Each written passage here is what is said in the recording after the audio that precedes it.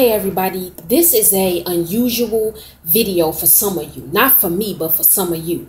The reason why I'm making this video, I want to get a message out to the people that don't truly understand praise, or you're very uncomfortable praising. I made a video about this about 4 months ago, but it wasn't the best. And I kind of filtered it because I didn't want to offend certain people. But this time, I'm going to be very blunt and forward with you guys. And I know it's going to be many of you that receive and you understand exactly what it is I'm trying to insinuate. Let me explain something to you guys. It's no secret to any of you that the Black church is known mainly for how they act and how they praise in the church. Anytime you talk to somebody about the Black church, the first thing that they'll say is, oh, they be jamming. You will hear different people when it comes into a conversation about the Black church. They'll talk about how people jump, how they hop around, how they speak in tongues, how they dance. It's even people in the world right now. Even some Christians, they make fun and they make jokes about how people praise God in church.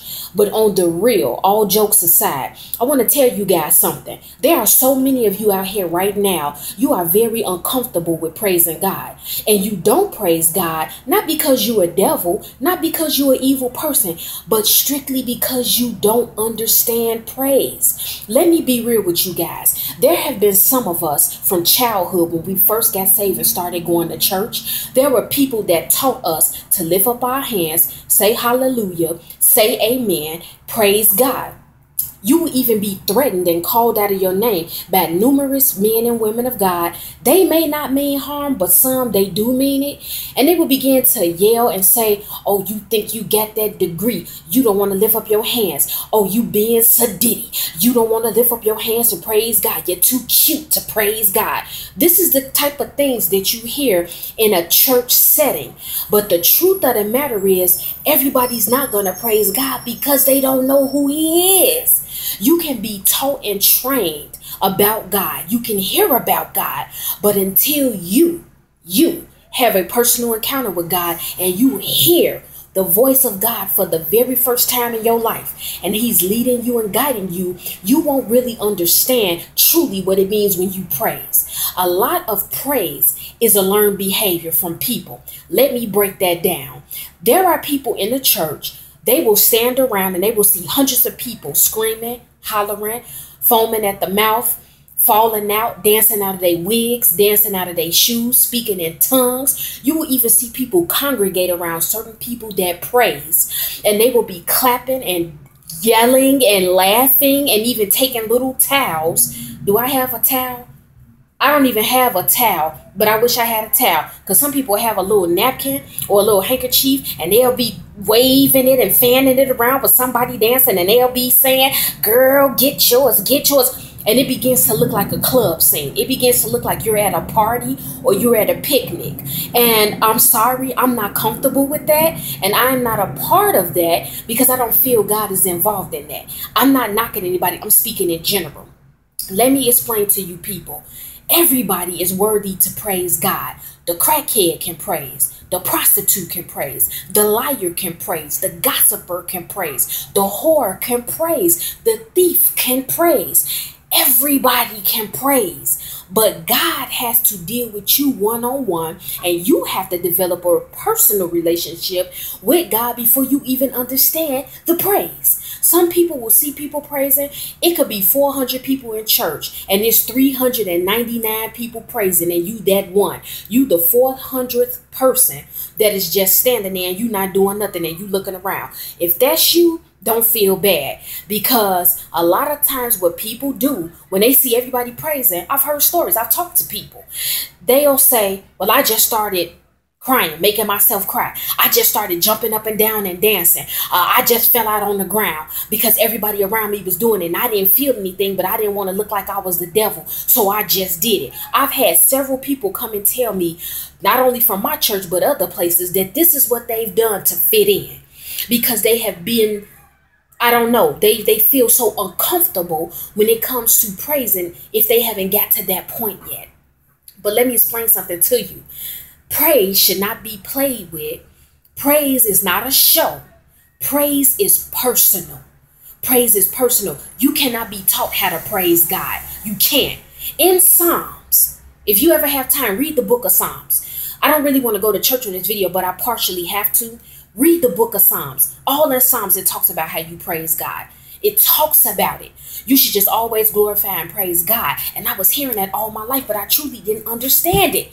But when I began to hear God deal with me and speak to me, and he just took me out of some stuff. God pulled me out of some stuff. And baby, when I tell you, it changed the way that I praise God. Start off like this, people. If you got to lift up one finger, if you got to lift up one hand, if you just got to sit there and just say amen. Start off small. Start off small. But trust me, if you are not a praiser, you will get to the point where you praise God. You will get to that point. And when I tell you that God touches people, and it has nothing to do with you being threatened, you don't have to be threatened. Some people say, oh, you're not going to get blessed if you don't lift up your hands and praise God. No, that's not true. Now, the Bible does say when praises go up, blessings come down. That's true. But see, God got abundant grace and mercy over people. And he shines on the just as well as the unjust. So I'm telling you I'm saying that to say this. God will still bless you, even though you don't fully even acknowledge him, because that's just the God that we serve. He's constant in everything. So I just want to make that clear. But let me tell you guys something. I'm going to end this video. I was praying one day by myself about a month ago, and God spoke to me and he said, tell the people to get in my presence. And once the people get in my presence, I will do some amazing things. I want to tell you guys before I end this video message, get in the presence of God. I dare you. I dare you to get into the presence of God today. Put away your children. Put them to bed. Send them to the family room. Get off of Instagram. Get off of Facebook. Get off of Twitter. Get off all the social media sites. Turn off your TV. Put your phone on tickle.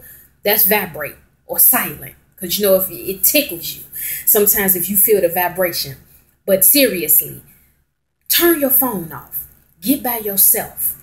Get into the presence of the Lord. And you might not even fully understand it. You may feel very uncomfortable. Some of you are, I'm going to tell you right now, before I made this video, I prayed for all of you. Real talk, I really did. For each and every one of my followers, my Facebook friends, and even on YouTube. Some of you all are going to feel very weird and uncomfortable, and you're supposed to. But some of you, some amazing stuff is going to happen for you just when you lift up your hands. You don't even have to have all this special stuff that you're about to say to God. All you got to do is just lift up your hands. If you need to scream, scream. If you need to cry, cry.